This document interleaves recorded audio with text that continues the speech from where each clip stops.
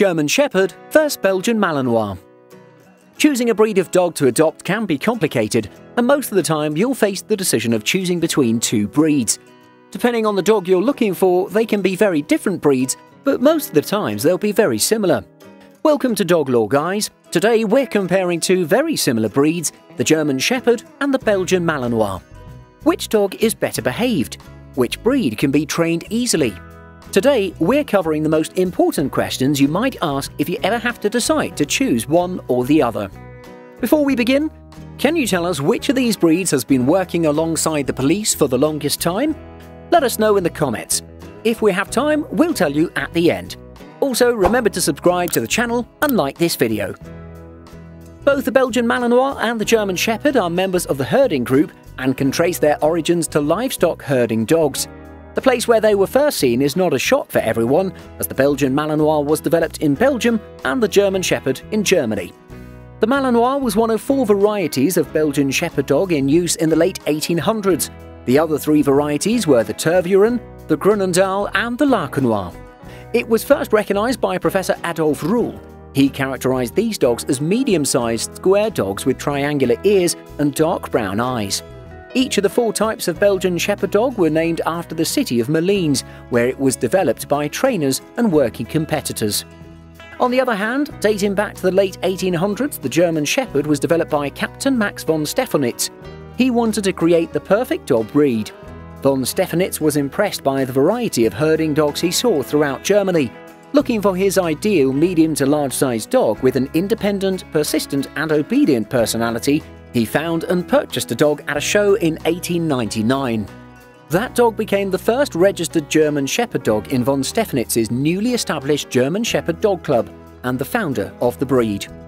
At first glance, you could be forgiven for confusing a Belgian Malinois with a German Shepherd. Both breeds are similar in height. Males stand 24 to 26 inches high at the withers and females 22 to 24 inches. However, the majority of Shepherds are heavier than most Belgian Malinois. The male Shepherd weighs around 90 pounds and the female around 70 pounds. In contrast, a male Belgian Malinois can weigh up to 60 to 80 pounds and the female between 40 and 60 pounds. As to the shape, the breed standard for the German Shepherd describes a dog that is longer than tall, deep-bodied and presents an outline of smooth curves rather than angles. On the opposite side is the Malinois, which is described as a square breed. In other words, when viewing from the side, the top line, front legs and back legs should closely approximate a square. When you look at the coats of both Belgian Malinois and German Shepherd, you'll notice that the German Shepherd has a double layer of protection to keep it warm. The outer layer sheds every season, generally in the fall and winter months. Since the outer layer is water repellent, it could take some time to bath a Shepherd as well. German Shepherds have straight and long hair that lie close to their bodies. Occasionally, the hair may be wavy and wiry. The coat is available in a variety of patterns and colours, including sable, silver, red and black. German Shepherds are jokingly known as German Shedders, as the breed sheds throughout the year and are known to shed a ton of hair at once, twice a year. Unfortunately, there's no magic solution to the problem, hence dog owners must be prepared to clean up the mess. However, brushing your dog's fur 2 to 3 times a week will aid the process. We advise you to invest in a handy vacuum cleaner just in case. As a pet owner, you'll probably take your pet to have it groomed or even bathe your dog at home. Weekly grooming is almost necessary to keep the coat neat and to remove loose hairs. If you give a bath too often, then the natural oils of the skin can begin to make the coat of the German Shepherd appear dull. You'll be pleased to know that the Belgian Malinois are easy to groom because of their short and straight hair. Simply brush the dog's coat weekly using a firm bristle brush and only bathe when necessary. Malinois dogs are moderate shedders and only shed heavily during the spring and fall. Also, brush your dog's teeth at least 2 to 3 times a week to get rid of tartar buildup. Daily brushing is required to prevent the risk of periodontal and gum diseases. Another difference is that the Belgian Malinois has deeper ears and should be examined for wax buildup, as well as mites and other debris that can get down into the ear canal. Belgian Malinois are medium-sized dogs and have to be fed around 2 to 3 cups of nutritious dog food divided into 2 meals. Please remember that the amount of food your dog consumes greatly depends on their overall build, health and age. Because of their larger size, German Shepherds must consume 3 to 4 cups of high-quality dog food divided into 2 meals a day. Always feed your dog nutritious food that doesn't have high starch content. Belgian Malinois with an average lifespan of 14 to 16 years live considerably longer than German Shepherds with only 7 to 10 years on average. Both Shepherds and Malinois are prone to several health conditions, but comparing just one to the other, the Malinois stands as a slightly healthier breed. When adopting a pet, be sure to contact a reliable breeder. Some German Shepherds' prominent health conditions that you should be concerned about include hip dysplasia, allergies, degenerative myelopathy, elbow dysplasia, and gastric dilation or volvulus. Belgian Malinois are also prone to hip and elbow dysplasia, in addition to the possibility of suffering progressive retinal atrophy and dysesthesia sensitivity.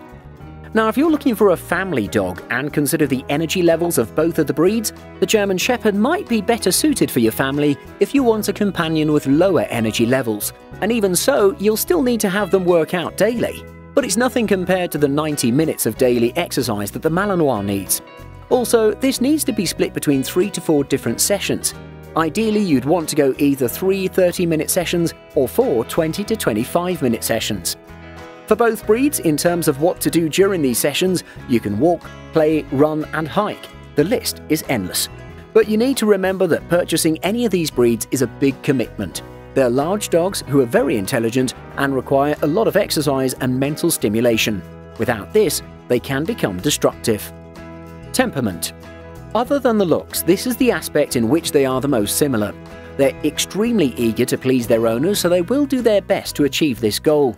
Both of them are protective to their owners and easy to train as long as you're a consistent trainer. Only with a little patience, you'll find out how intelligent and obedient both of these breeds tend to be. Not for nothing, they are 2 of the most used breeds in law enforcement. German Shepherds may look reserved, but they're certainly not shy animals. While they may not make friends quite as easily, once they do, they'll be extremely loyal dogs. German Shepherds are easygoing and approachable with loved ones. Because of their protective nature, they make excellent watchdogs. You should know that the Malinois is generally considered to be a more independent dog than the German Shepherd and can suffer from separation anxiety once they've formed a bond with their keepers. When looking at training for the German Shepherd and Belgian Malinois, you'll see that both require intensive training to socialize well with other people. Because of their high intelligence, however, training is often easier with both of these breeds compared to that of other dogs. In terms of aggression, there's little difference, but German Shepherds are slightly less aggressive and have slower movements when they attack.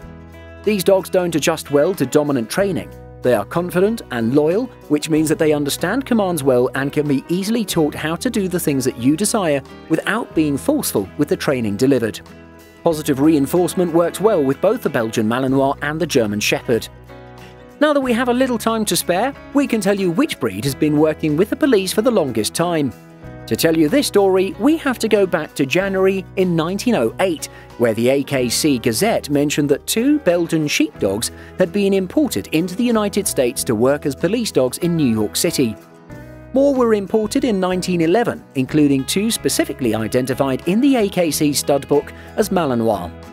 Finally, in 1959, the Belgian Malinois was granted full AKC recognition as a breed of its own, separate from the other Belgian Shepherd dog varieties. That's our video for today. Are you clear now which one of these is your favourite? Let us know. Also, remember to mention in the comments below the topic that you want us to cover next. See you then!